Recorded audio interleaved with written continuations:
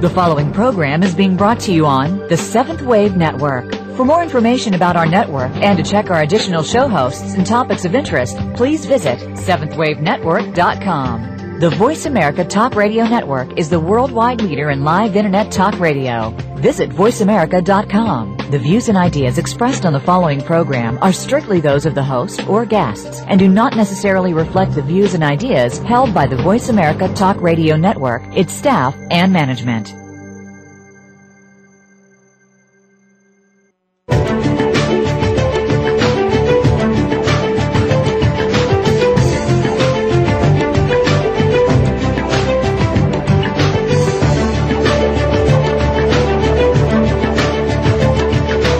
Welcome. You've entered the realm of 1111 Talk Radio. Your host is Simran Singh. It's time to discover your own language with the universe.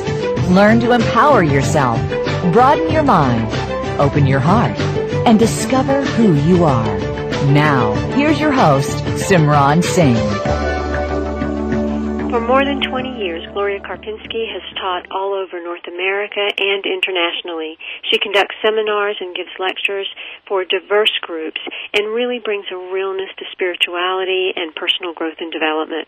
She is the author of Where Two Worlds Touch and Barefoot on Holy Ground, and has also recently released a CD version of Where Two Worlds Touch. And I would like to welcome Gloria Karpinski to 1111 Talk Radio. Well, thank you so much, Minnie. I'm delighted to be with you. You know, I was thrilled to have you on, Gloria, because I think you bring such a real, grounded voice to so many of the concepts and topics that more and more individuals are awakening to. And as more fear comes, is coming about with so much of what's going on in the world, I think people are gravitating to understand their spirituality and the differences between what spirituality and religion are, and you really bring some realness and definition to that. Well, thank you so much. That's very affirming. That is really part of my intention, is for that discovery that we are indeed, first and foremost, spiritual beings. We are in a physical body in this time frame. And with the opportunity and the privilege, as well as the pressures that go with manifesting what we know spiritually and awakening to that and giving it arms and legs, so to speak.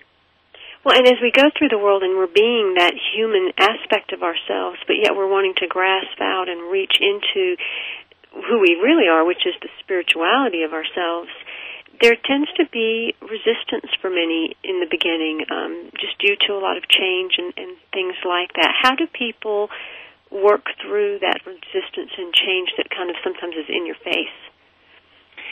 Well, I don't think there is an easy answer to that. What I would say is that we're living in a time that does have the benefit of many sciences coming together, and that includes a lot of the sciences of psychology. And methods that have come from different traditions, different kind of symbolisms, trainings, psycho-spiritual development processes from all over the world that, thanks to education and thanks to the Internet and perhaps baseline, thanks to evolution, we are in a cycle now where all that is available to us. And I think the good news is it's available to us. The challenging news is the danger of overwhelm. Which I think is very real for people. Most definitely. And as we're shifting planetary as well as just our own daily human shifts that we go through, it feels like things are just going faster and faster. And how does one support themselves in this fast pace of keeping up with what's going on in the world, but yet trying to understand what it means to be still? Well, that's what all the sciences are about, aren't they? Whether it's the science of meditation, whether it is comes from the therapeutic areas of life and disciplines, and that is to first of all have the longing to do so. I mean, if one is just caught in all of that frenzy, then one can quickly lose any sense of being grounded or balanced. So the first thing is to really have the longing. And there's a law of energy, seriously, that is no more romantic than gravity, that says, whatever you hold in your mind, in your consciousness, we could say in your desire pattern, is going to act like a magnet. And out of thousands, even millions of possibilities, it will attract to you people and books and concepts and opportunities. So I think that, when you start waking up or refine the waking up or realize, hey, wait a minute, this whole world is really on high speed and I want to find my balance, I think you have to even borrow a little bit of the knowledge from other people until such time as you remember it yourself. And I say remember because I honestly think that's what happens as we wake up, is that it's not so foreign as it seems to be at first. But as we wake up, it's like, I know that. That feels right. And you'll hear that so often. And it's okay to borrow from other people or to hear other concepts. It's not like we're betraying anything, because in the end we can always go back and choose where it is we really want to be, or remember, as you were saying. Well, I think this is really true because we borrow knowledge all the time. I don't have the knowledge when I get on an airplane, but I'm trusting the science of that aeronautics. And when we start learning biology when we're little kids and stuff, we don't know it yet, but we trust that there has been a body of evidence and a body of knowledge that we can take our steps on, and then grow into our own knowing, and that's where I think the knowing becomes remembering. Well, I've always been a universalist, and I can find the beauty in so many different traditions, and I can also find the beauty in worshiping many different or revering many different individuals that have come onto the planet and brought such light. And sometimes I find that others have a challenge to that. They do feel that there is a bit of a betrayal, or that it's better to stay focused on one path. And is there really a right or a wrong way to do this? I don't know that I can answer that in all honesty. I mean, what I would say is to respect the fact that you've been inhaling your culture from the day you were born.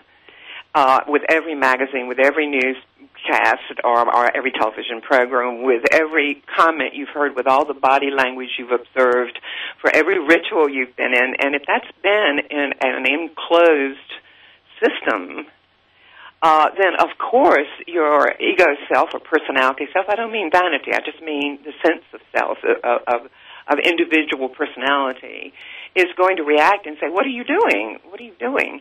But I think that passes as one declares an intention to know the truth. I do think it's important to be discerning, but that's very different than being fearful. It's like trusting your own path, trusting your own, what I would call the inner light. That longing in itself begins to be your first guarantee. But I want the truth. I mean, you can say from the beginning, what I want is the truth for me. The truth I get at a certain stage is not as unfolded as it may be as I have confidence. Do you understand? Mm-hmm. I remember saying that in such a way it makes any sense. Well, I think for the listeners, too, to go back with what you just said at one particular point was to be discerning and not fearful. Because I think sometimes those two get intertwined for people. Sometimes it's not discernment, it's fear, and other times it's not fear, it truly is discernment. Mm-hmm. So how does one find that place? Well, I think it all comes down, doesn't it, to know thyself. That was what was written over the Delphic Oracle, and it continues to be the first mandate, is to know thyself.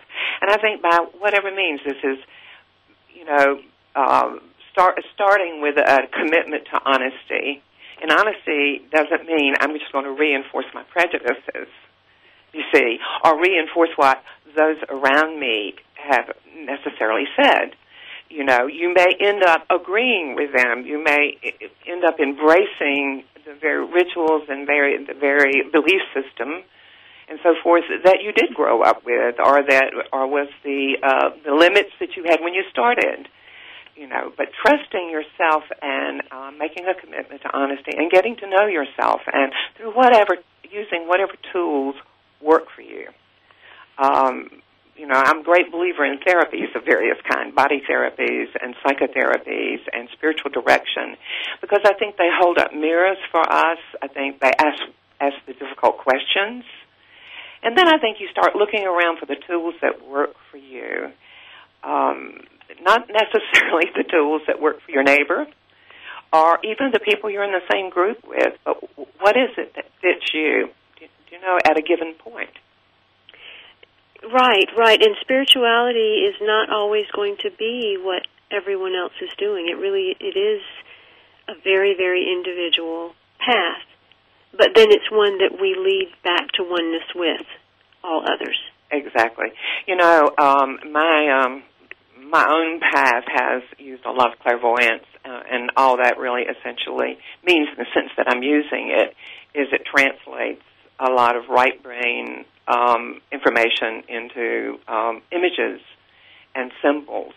And I have very often seen various pathways that lead to one big road. I almost think of it kind of like individual roads that lead to a superhighway. And no matter what road you take, it is a legitimate one. Do you understand what I mean when I say that?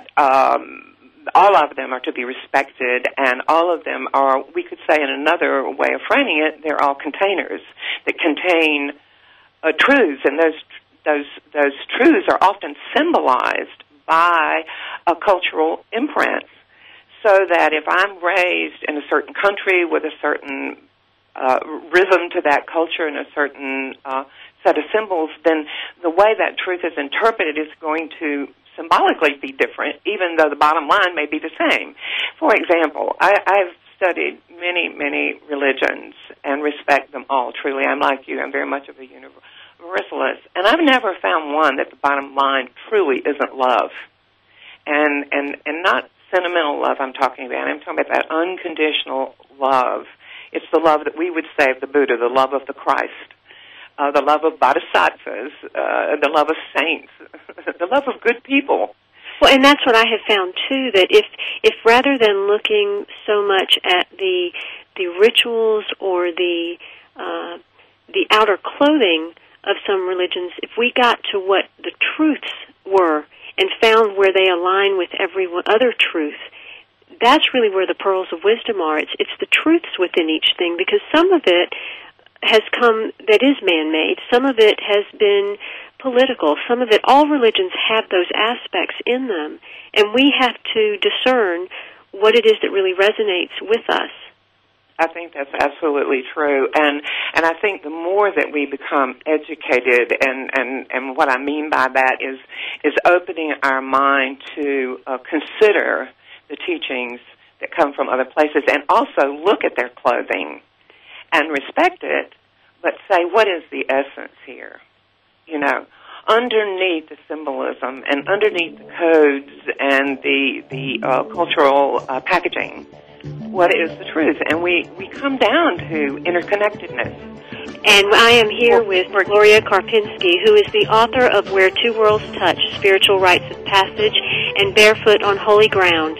In 1988, Gloria received a gift from the Lawrence S. Rockefeller Fund for the Enhancement of the Human Spirit. Join me in just a few minutes, and we'll speak a little bit more to Gloria about the 7 steps of conscious change.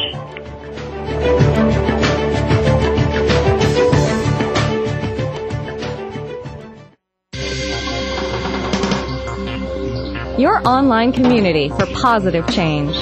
Seventh Wave Network. We all want peace. We all desire a more meaningful life. We work hard to achieve these things, but at what avail? The key is authentic living with Andrea Matthews. Andrea will interview some of the great spiritual experts of today and will provide wisdom to help you raise your consciousness to the level of your own I am. Your authenticity can give you miraculous gifts, but you have to know how to get there. Listen for Authentic Living with Andrea Matthews. Heard live every Wednesday afternoon at 4 p.m. Eastern Time, 1 p.m. Pacific Time on the 7th Wave Network. Have you seen 1111? Do you wonder why certain numbers keep showing up in your life? 11, 111, 22, 33, 444. People all over the world are seeing 1111 and learning the language of universal communication. Subscribe to 1111 Magazine today. www.1111mag.com. 1111 Magazine is a bi-monthly print publication that offers a rich, multi-sensory experience. As you engage with experts and topics of consciousness, become enlightened, empowered, and energized, so you live a passionate and authentic life of conscious choices. 1111 Magazine, a daily staple for lifting the mindset, discovering the heart, and stepping into conscious living. 1111 Magazine. Order now at www.1111mag.com. 1111mag.com. Mom? Dad? How long should I wait for you? Mom? If I'm at soccer practice. What if something happens? Will you come get me? There's no reason not to have a plan in case of a terrorist attack. Mom, if you're not home, should we go to the neighbor's house? And some extremely good reasons why you should. Can you tell me? Everybody should have a plan. Take 5 minutes to talk about where you'll meet and how you'll get in touch with each other in an emergency. For other things you can do to be prepared, visit www.ready.gov. A public service announcement brought to you by the U.S. Department of Homeland Security and the Ad Council. The new home for visionary positive change. Seventh Wave Network.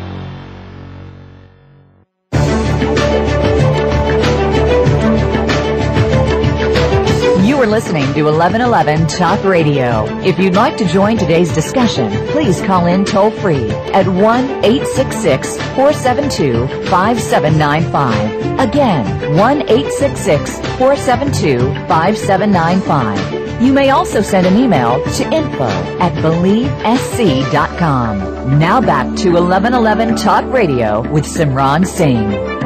Gloria Karpinski is a holistic counselor, spiritual director, teacher, and author. Her seminars, as well as her individual in-depth life attunements, emphasize the relevancy of universal spiritual principles to everyday life and the interdynamics of mind, body, emotions, and spirit. You can find many of her pieces, such as her books, Barefoot on Holy Ground and Where Two Worlds Touch, along with her new audiobook and other meditation CDs on her website at gloriakarpinski.com. Gloria, we were speaking about some of the changes that are going on and the difference between discernment and fear, and what I find is with so much of the discussion starting around 2012, which for people in this arena that have been reading, 2012 is not anything new, but it is starting to become a concept talked about a little more among the masses, and for some people it sends them into fear. What is the nature of the changes that are going on as we move forward? Well, I wouldn't presume to say that I can name all the changes by any means.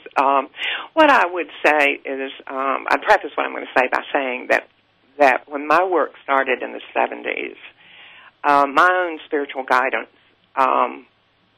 referred to 2012. At that time, I'd never even heard any reference to 2012. This was before all the material came out about the Mayan calendar and all that. And the reason I say that is because at a very deep level, I trust it because it was there before I was quoting a lot of other people and a lot of other things. So I really kind of trust that it was a heads up, so to speak, spiritually speaking. And as I've gone along with counseling and teaching and working with virtually hundreds of people, I've become aware of how many people in how many disciplines are sensitive to that. And now, as you're saying, that which has been sort of esoteric and started to come in like a distant sound is now being heard like a great roar everywhere. And I think people sense this even when they don't have the number to put to it. I don't think, let me say this, I don't think that the Florida's going to fall off into the sea and that we're going to explode or the poles are going to turn upside down, or all the other things that become the more extreme expressions of people's fears. What I do feel is that we're in a shift. In my language, I would say it's an evolutionary shift. And I think, if you're a scientist, or that's a social scientist too, you might be inclined to speak of quantum leaps and paradigm shifts. If you're a fundamentalist, you may be saying Jesus is coming. And if you were a Muslim, you might be saying the Mahdi's coming. Or if you're an astrologer, you might be saying it's Pisces moving into Aquarius. It's really an almost 26,000-year cycle change. And so I don't think any of us have any recorded history whatsoever on how to know what all can happen. What we do know is things are not the same, and the very ground is shaking under our feet. And our systems are all being challenged. And the good news is that which no longer works is going to be in our face so that we can change it. But we have to be real with each other. It's also very painful. And it's therefore imperative that we find our spiritual tools to stand steady, and we unload what we don't need anymore. And you speak a lot about cycles and rhythms. Yes. And sometimes those cycles and rhythms, do they come forward for a purging of sorts, for a new phoenix rising experience, whether it is spiritual or physical or in any of the realms? Yeah, interesting way to put that. My experience has been that life cycles, and I see this in nature, which is at the physical level, certainly one of our ways to check out reality. I see it in counseling with people. I can almost guarantee you that the first time someone sees me, they're either 21, 28, 35, 42, 49, 56. And that's because when we are at those turnings, we start seeking. Something the image that I feel with that is that something unfolds, like a time-release capsule kind of goes off inside of our spirit and says, okay, now we're going to look at this. In some languaging, we would say it's another piece of karma that gets unfolded to deal with. And karma not meaning good or bad, no judgment to it, just meaning the things that from a soul level we chose to work on or contribute to, or take our place in the Dharma or the flow of things. And I think they do come in cycles. And I think, the law of energy says, that as above, so below, and as within, so without. I mean, that's a principle that shows up in just about every training. And so I think our society does in macrocosm what we do in microcosm, which is move in cycles. Absolutely, and it's very interesting how you bring up specific ages where events happen or we go through a cycle. And the spirituality process, you speak about 7 steps of conscious change, and you spoke earlier about know thyself. So for someone to move forward and really start to know themselves and work through this period that's coming that is known and yet unknown, to take those 7 steps of conscious change, how do they learn to trust? How did you get to the place where you could trust all these different parts of yourself? Well, the oldest thing we say to each other, and it's absolutely the truth, which is that it is a process. I think the first thing I want to say to anybody is be gentle and loving with yourself. You are already unfolding if you're even asking the question. So that's the first piece of trust, is what is this inside of me that's asking the question? You see, I started asking when I was a child. And I fell in love with Jesus when I was little, but I also started challenging some of the things that were taught to me. Not in my family so much, but what I heard around me, and the exclusivity factor was always troublesome to me. It didn't feel like it was compatible with that which my child self knew, or experienced, I should say. And then, as I went through my process, I had to pass through absolutely all the questions that we all do, which is the fear that you're doing something terribly wrong to even explore somewhere else. You got to understand that I came from a reasonably small southern city, and it was a long time ago. But here again, I can testify that the principle always works. The time I got to college, I was exploring everything, and I tried, for a while I thought I was a Buddhist, and then I thought I was this, and I thought I was that, and I tried on every hat possible, and I bless every one of them because they all taught me something. And then as I went along, I finally, I went into therapy, which I absolutely bless. I think a lot of our therapists today are our priests and priestesses because they help facilitate that know thyself. And then I finally did the one thing that all traditions say, which is meditate. Learn to be still, to be quiet, to go within. So I think it is a process. And every day, every year of my life, I try to embrace the experiences that come to me and pay attention. You acquire tools gradually, and some tools, they really work for a cycle of time, and then you don't need them anymore. The Hindus have a wonderful expression for that. They say that you build a raft across the river, but you don't strap it to your back to go up the mountain. And I found that to be true, Most definitely, and it seems like meditation or stillness or whatever someone wants to call it, that really is the only true way to hear that inner voice, that has to be one of the steps at some point that an individual is willing to go into. I think so, and I think that part of the if someone doesn't meditate, part of what they have to retire is any hocus pocus around it, or any sort of imagination that's going to be the hardest thing they ever tried to do, or it's complex, or they've got to know a lot of it. No, you're probably meditating when you've gone into a zone of any kind. Do you know? That place where you're feeling your connection with life and nature and your breath, and you feel that moment of peace. Maybe it's just a moment. You feel your connection with your own life and your own soul. What you do is build on that. You find the method that is relevant to you, that feels that you can be in sync with, And so often to get to that place of meditation requires us getting to a place of surrendering to it, to say, okay, I'm finally going to do this. Surrender seems to be a big part of the spiritual growth process, and it seems to be a place that one, at least I have gotten to over and over and over again. Mm-hmm. How do I think so, but can I just interrupt you to say that I think surrender can also be a scary word to people. I think if they would look at this as surrender is letting go of the illusions gradually about what you are not. It is not that you're going to discover something that you're not right now. It's just that we've bought into so many lies and so many distortions and so many illusions and so many programmings from other people and systems that what our work is to dismantle all those distortions and all those misperceptions. And so that is a process. And that letting go is, and one actually experiences that, even physiologically. And one experiences a resistance when the personality is afraid, gets frightened. Am I making some sense with that?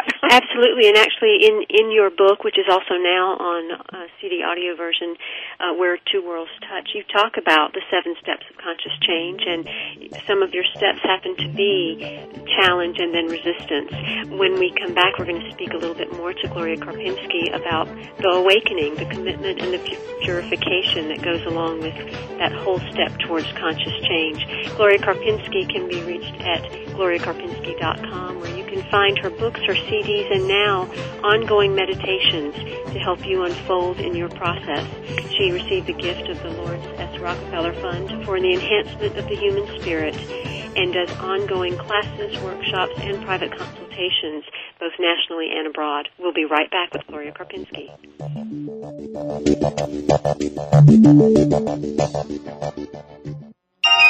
Be extraordinary. Seventh Wave Network.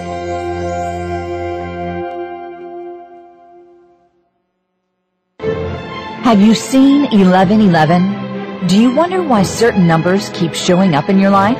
11, 111, 22, 33, 444? People all over the world are seeing 1111 and learning the language of universal communication. Subscribe to 1111 Magazine today. www.1111mag.com. 1111 Magazine is a bi-monthly print publication that offers a rich, multi-sensory experience.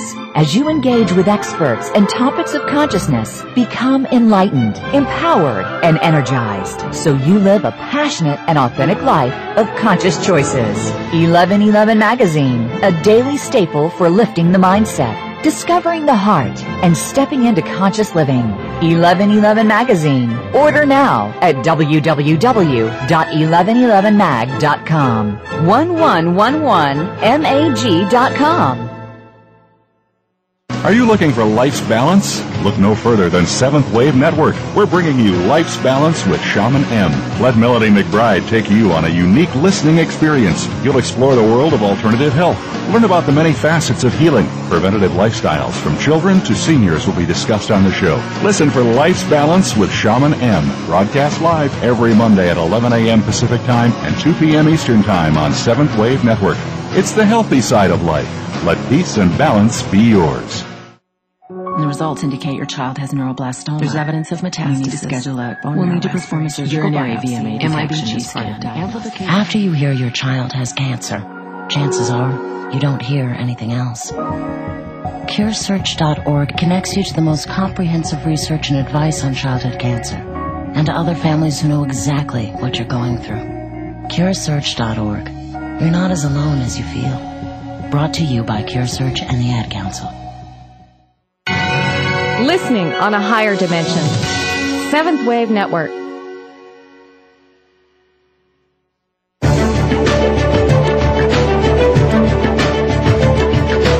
You are listening to 1111 Talk Radio. If you'd like to join today's discussion, please call in toll-free at 1-866-472-5795. Again, 1-866-472-5795. You may also send an email to info@believesc.com. Now back to 1111 Talk Radio with Simran Singh. Gloria Karpinski writes about change, writes about movement, writes about spirituality. She brings the realness to spirituality that sometimes so many others place up in the air, and she's able to support individuals in really taking a step-by-step process through her books and her audio CDs. Gloria, there are so many topics we could go into, and I know that I want to bring forward some of the things that people are really dealing with now so that they can understand how to support themselves. There's a lot of stress that people are experiencing with the economy, with different changes in the world, with so much that's going on with how to raise our children in today's times. And that stress, I mean, perhaps that's underladen with fear. Perhaps it is just all of us being too busy. What do you think about all of that? Oh, well. Well, I would say this. The world is in rapid change, and I think we would be very naive to say we're going to stop that. I think that everything is accelerated, and therefore we have to make a choice. That is part of exercising our divine birthright, is the ability to choose, is that what I will do with my time, not only my obvious time, but my inner time, and what I will hold on to, and what I will choose to let go of, and what thought form, what thoughts I want to energize. And so at some point we have to face the fact that we have the divine right to choose. I will energize this fear, or I will observe this fear. I will observe that everything around me is changing, that the economy is going upside down, that the earth under me is changing, that country, everything from international boundaries to all the planetary concerns that have to do with global warming, that have to do with all the whole ecological scene, that have to do with people moving back and forth like immigrants, et cetera, et cetera, et cetera. It's all in change. So, I personally think that as soon as one takes a deep breath and says, you know what, from a soul level, however I frame it, whether I say, God sent me here as if this were outside of me, or I say, I made the choice to be here. Here I am. So now I get to choose, how do I want to stand in this? And if I say I want to find peace in it, I can. I want to find poise in the middle of this chaos, I can. But I'm going to have to commit to it, and I'm going to have to work at it, you know. And the thing is that law of attraction is going to work. I'm going to pull to me everything I need to support that quest. One of the things I do want to say about fear is just when any of us are considering it, and I do, I try to notice all the time if something is wanting me to fear, you know, if something is stimulating me to go into fear. And I've been trained in spirit that fear is an energy of constriction. And anytime there's constriction, whether it's a blood vessel or we're talking about trying to let our spirit breathe through us, things get tight. And you couldn't see most of us couldn't see the truth. It was right in front of us, or we couldn't feel peace if it were, you know, flooding us when we're in a state of fear. So I went in prayer and meditation and asked for a simple way to think about this at a moment's notice so that I didn't have to go through a great theological confrontation with myself if I ever feel fear or I'm talking to someone about fear. And here's what came back, is that fear, any kind of fear, is a symptom of the illusion of separation. What that really means is no matter what I'm afraid of, I have, at that moment, imagined that the divine is, or spiritual essence is not present there. God, I would say, is not present in that moment. And that's what fear says. And that is an illusion, and most of us would say that's really silly. We know God is everywhere. So if we take a deep breath and say, right, I may not like what's happening, I may not even, I may not understand it at all, but I will affirm, with this power to choose, I will affirm that God is present in the situation, whether it's a family troublesome problem or it's money or a job loss or a health challenge or anything, that one day I'll understand it, but right now I might not. So the tincture for this is love. The tincture for this illusion is love. And that's an easy equation to get on paper. And then if you accept it, it becomes very practical. It really becomes very practical. You don't have to go through a lot of contemplation about it. It's just, okay, I'm afraid at this moment, then I have the illusion that God isn't present. What's the answer to this? Move into our heart center and remind myself that God is love. Spirituality. And that's so powerful because when we do go into that place of fear, it does feel like a separation. Yes, exactly. And are the other negative emotions also just varying pieces of how disconnected we're feeling for us to remember our connectedness? I think you're probably right about that.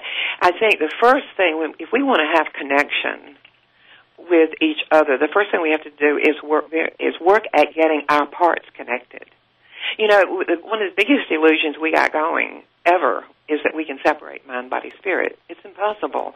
And I'm happy to see that our physical sciences are more and more acknowledging that. I mean, it was just yesterday that we actually thought that emotions and mind didn't really have a whole lot to do with the body. I mean, that was not, we weren't even teaching that. And now that is gold standard teaching is to know the chemistry of emotions, the chemistry of thinking patterns, belief systems. There's no way to separate them. So I think a lot of our process is to find out where am I disconnected, my emotions to my body or my mind to my emotions, and all of it to my spirit. And the more I find, I distill out of all the smorgasbord of techniques around, I distill the ones that work for me. Maybe they're just one or two. You don't have to have 20. In fact, that can be overwhelming. It's like picking just a handful of techniques, a breathing thing, a body discipline, some, adjustment in the diet, some mental affirmation, whatever, and then feed that. And I have found that if individuals will take a very well-rounded approach to their wholeness and understand that they need to feed and nurture themselves in several different ways, yes, that they begin to know themselves better as well. Yes. And that it's okay to participate in your own life. I think a lot of people feel like they need the permission to participate in their own lives. That's interesting. What exactly do you mean by that? Well, I feel like perhaps a lot of this change that is going on right now is so that individuals engage more. So many people out there have become those hamsters on the wheel, have kind of numbed out and become deadened to so much of what's going on. I mean, if you look at some of the horror movies that are out there, they just keep getting worse and worse and worse, and it's like we numb out to the degree that we allow ourselves to see. And there's some lines that are in your book, Where Two Worlds Touch, that has always really resonated with me and I have found so powerful, and I'd like to read those just now. Sure. Change challenges, relieves, frustrates, threatens, saddens, or exhilarates us. Mainly, it forces us to grow. It is the mechanism through which the nature ensures evolution and the way God calls us home. It scares away our illusions about ourselves and others. Change invites us to stretch and risk. It offers new births in consciousness to the degree that we are willing to die to the old. And perhaps all of this that is happening right now, all of this change that is bringing up within us this fear, this stress, is because there's a time now to stretch, to grow, to grow in a faster way than perhaps we've ever allowed ourselves, with a deeper commitment than we've ever allowed ourselves to have. I think so. And as we're stretching to claim new things, we have to let a lot of the old things go. And I think that is a very personal process, you know, of knowing yourself and finding out what is standing in the place that divides myself, you know, divides me into parts, so that I have a deep, what I'm seeking is to have this alignment between my spirit and my mind and my emotions and my body. And we all know what that feels like at a given moment. You know, just about everybody's had a moment like that. And sometimes a life like that, I suppose. This is why we look at our heroes and heroines in spiritual development and with such awe. It's because we all know that to take on these illusions, it takes a lot of commitment and a lot of willingness to die. I mean, there's not a tradition I have studied that doesn't talk about the death that happens, and that's part of the purification. It is a death that frees us to be who we really are. It frees us to have peace. It frees us to tap our creativity, which is really the working energy of our inner spirit. But the process itself isn't always fun, and so now we're not going through it just individually, we're going through it collectively. And is that part of what Jesus was trying to show us, that in dying and being crucified, that there is a rebirth that can happen, there is a resurrection that can happen, and that is something that we experience throughout our lives? Is that some of the symbology that's going on there? Well, yeah, I would think so, and that opens the door to a very complex subject. I wouldn't want to take that too much out of context for fear of, of being misleading by being too much of a shorthand. What I would say is, just to refer back to something you said earlier, it's like if you go to Greek mythology, the phoenix bird doesn't fly off a golden perch. It flies out of ashes, its own death. And, when you go to Buddhism, you have that the self must die in order that the self be born, and so forth. You must lose your life in order to gain it from Christianity. So no matter where you go, that process is part of it. That's right, and we are with Gloria Karpinski, author, speaker, teacher, and healer. You can reach her at www.gloriakarpinski.com. She will be appearing in Charleston at the Sophia Institute September 11th through 13th, and she will also be at the Believe Center in Lexington, South Carolina, doing a weekend workshop on mystical Christianity. Come back in just a few minutes, and we're going to speak a little bit more about form, surrender, and conscious change.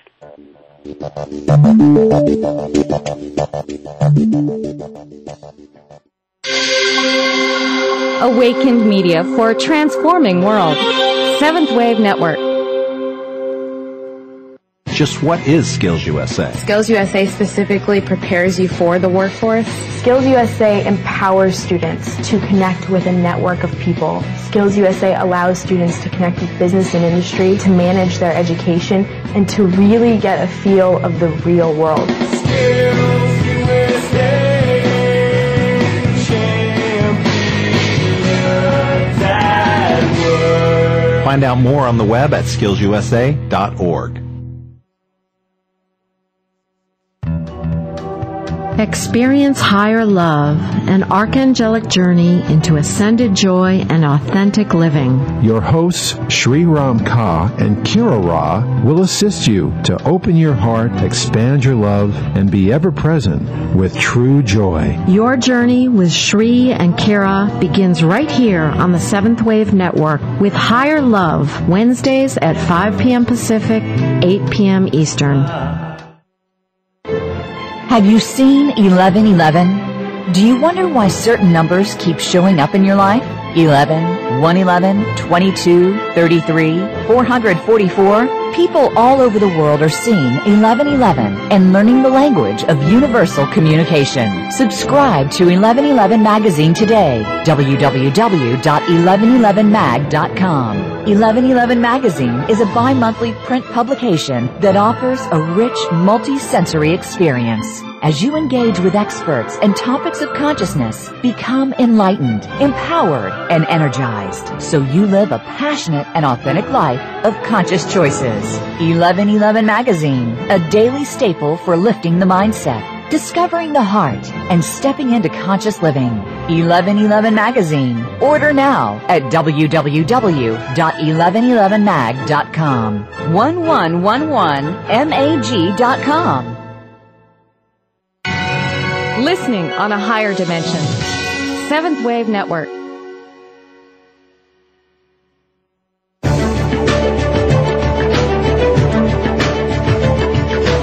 You are listening to 1111 Talk Radio. If you'd like to join today's discussion, please call in toll-free at 1-866-472-5795. Again, 1-866-472-5795. You may also send an email to info@believesc.com. Now back to 1111 Talk Radio with Simran Singh. We have been spending a wonderful hour with Gloria Karpinski. You can find out more about her at gloriakarpinski.com and also be introduced to wonderful books such as Where Two Worlds Touch and Barefoot on Holy Ground. There are also several CDs, meditation CDs, such as Meeting the Committee, and also a new audiobook on Where Two Worlds Touch that is absolutely wonderful. One other topic I'd like to get into, since we only have one segment left, Gloria, is your use of the word disciple, because I found that very, very powerful, and I know that just in doing 1111 magazines, so often people try to follow a guru, they try to find a teacher, and many times people forget that that teacher, it's very good to have teachers out there, but that there's also a teacher within. How do you define that word disciple, and go into a little bit about how you write about that? Well, that's interesting that you would pick that out to talk about, because when I was writing Barefoot on Holy Ground, the subtitle on that is 12 Lessons in Spiritual Craftsmanship. And so the whole point of that book was to offer some ideas and some of the experience I've had working with people and the privilege I've had of interacting with so many people that are committed as to things that seem to me that work or that are for people's consideration. In fact, throughout the whole book, I'm frequently referring to consideration, because rather than dictation or, this is a rule or anything like that. So when I was thinking, okay, what do we call these people? Because, they're all over the map. They might be doctors, lawyers, and candlestick makers. I mean, they can be anything as far as the role they're fulfilling in the world. But what is the common denominator?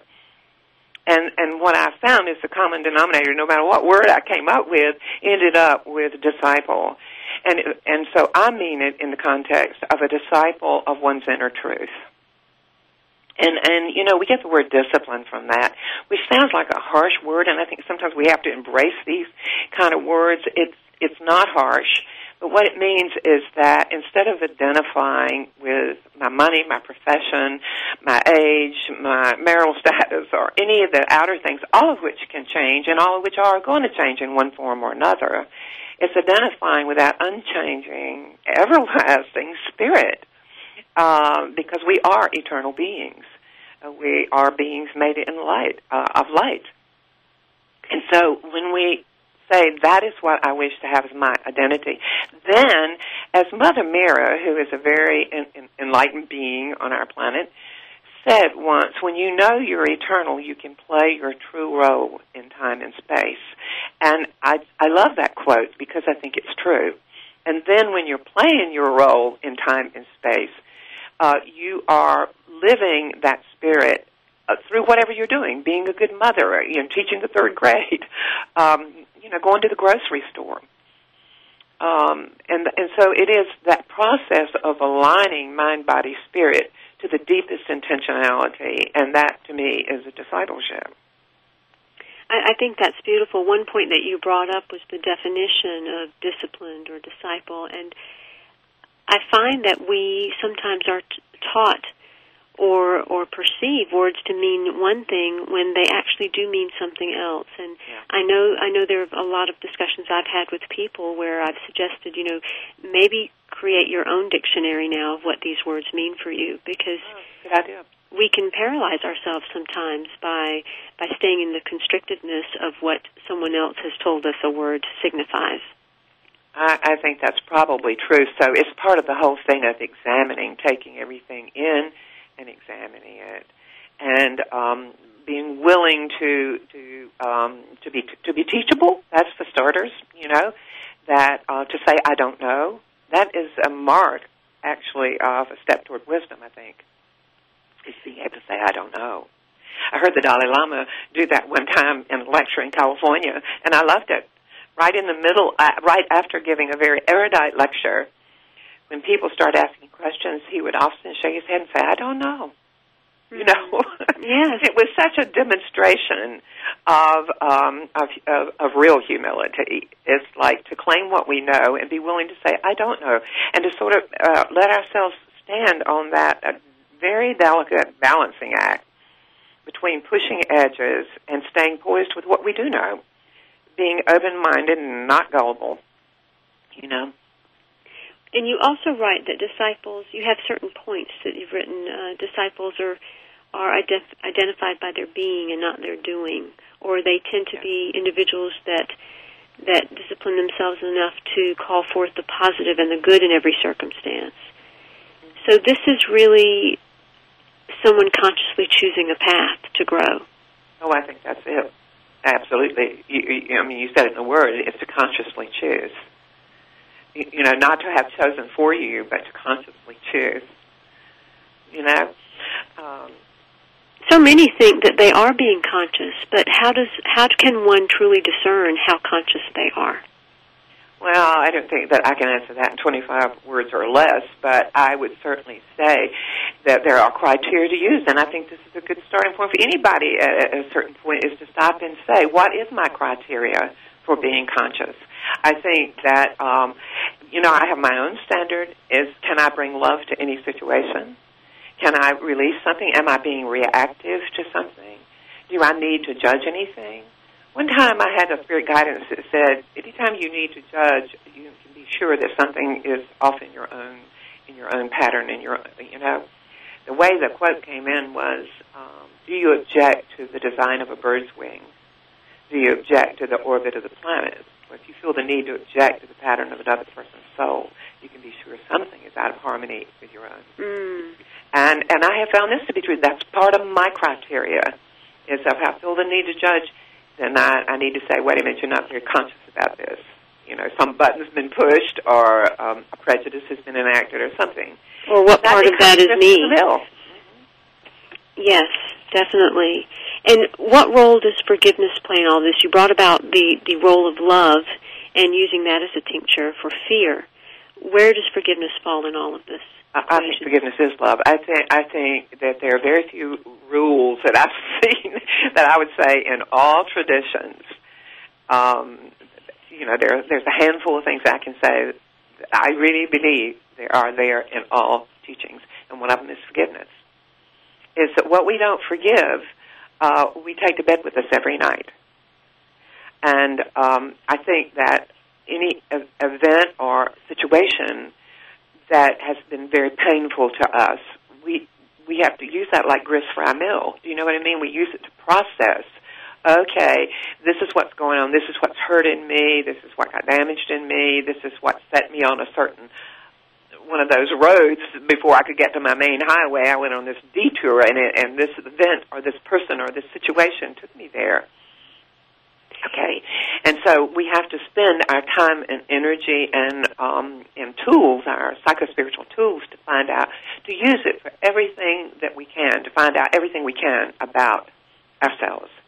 And then at some point we have to say, and now I'm through with it, and I'm going to release it. And that is forgiveness.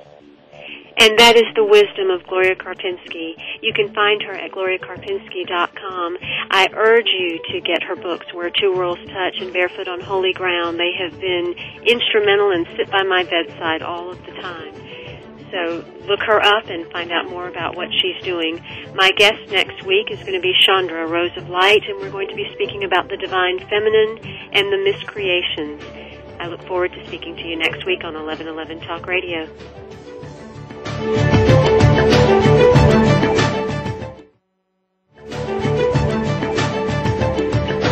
Thank you for stepping into the doorway of conscious choice with 1111 Talk Radio. Please join host Simran Singh again next Thursday at 4 p.m. Pacific Time, 7 p.m. Eastern Time for another enlightening edition here on the Seventh Wave Network. Remember, shift happens.